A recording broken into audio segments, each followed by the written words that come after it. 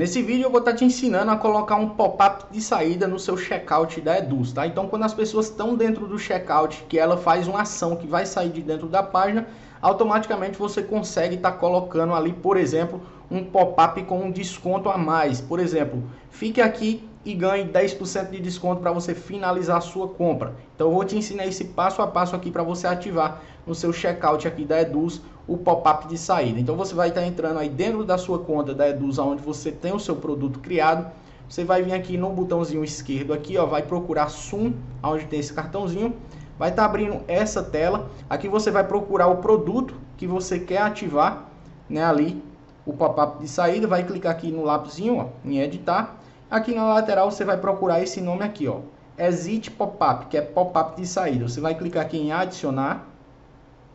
Aí aqui ele vai pedir para você ativar, tá? Isso aqui pode ser que esteja desativado no seu, você ativa, tá? Aí aqui promoção acaba em, você pode deixar se você quiser, porque aqui fica aparecendo como se fosse uma escassez, que em 5 minutos essa oferta poderia acabar.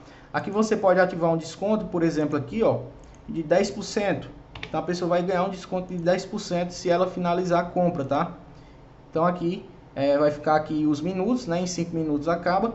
Texto do botão, por exemplo aqui, ó, comprar agora com o desconto. Que você poderia fazer assim, ó. Aí aqui você pode colocar tanto uma imagem como um vídeo para ficar aqui centralizado, ó. Então você pode, por exemplo, gravar um vídeo, colocar aqui e fazer assim: calma, não sai agora, eu estou disponibilizando aqui uma oferta imperdível para você ganhar mais 10% de desconto se você garantir agora a sua compra. Então também você pode estar utilizando uma imagem, tá? Você utiliza aqui, ó, por exemplo, lá no Canva você pode ir lá e fazer, ó, vamos lá. Aí aqui, por exemplo, ó, 600 de largura por 450 de altura, criar um novo. Então aqui você pode criar, por exemplo, aqui no Canva você vem aqui em elementos, por exemplo, aqui você pode pegar, ó, 10% de desconto. Vou pegar esse aqui.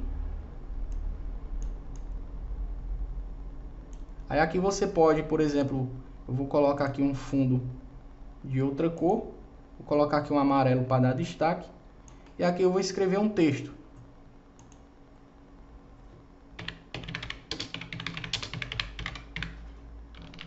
Aqui eu vou estar colocando, por exemplo, ó, não saia agora.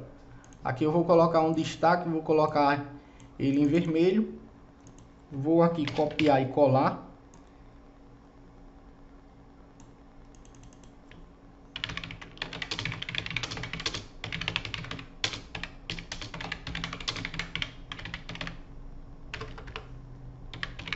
Pronto, não saia agora, você acaba de ganhar um super desconto, 10%. Pronto, aqui você vem aqui em baixar, aí você usa a sua criatividade, tá? Coloca qualquer texto, um texto que incentiva a pessoa a comprar, né? Que ela vê que tá tendo um benefício ali de 10% a mais, tá? Então você volta lá, clica aqui em adicionar imagem, ó, pega a imagem dentro do seu computador, clica aqui em salvar e vai ficar assim, ó, fica bem legal. Aqui você pode mudar as cores, por exemplo, cor do botão, que é esse aqui de baixo. Por exemplo, ó, você poderia colocar um vermelho, né, para combinar as cores com esse que você fez aqui em cima. Quando passa fica verde, ó, você pode colocar, por exemplo, para ficar azul, para ficar algo bem bonito, né? A cor do texto permanece branca. Aqui em cima você pode mudar também, ó. Em cima, por exemplo, eu poderia colocar para ficar azul, né? Então ficar algo bem chamativo, né? E evita das pessoas sair. Aqui, se você quiser, você pode aumentar o tamanho aqui das letras, tá? Clica aqui em salvar. E se você quiser ver se deu tudo certo, né? Aqui a gente já colocou. Você vem aqui, ó, clica aqui e faz o teste lá no seu checkout. Então aqui a gente tá dentro do checkout. Eu vou fazer a ação como se eu fosse fechar, sair da página. Então, ó, automaticamente já aparece para mim aqui, né, o desconto. Então quando a pessoa clica aqui, ó, automaticamente já ativa um desconto aqui, ó, de 10%, né? Então é algo automático, algo ali que pode estar incentivando você, tá fazendo muitas vendas se você fizer essas configurações e a ativação do pop-up de saída, né? Então é muito bom você utilizar isso no seu produto. Se você gostou, se esse vídeo te ajudou de alguma forma, deixa aquele joinha, se inscreve no canal, ativa as notificações. Eu estou sempre trazendo dicas e tutoriais como esses que podem estar te ajudando. Então te vejo aí no próximo vídeo. Valeu!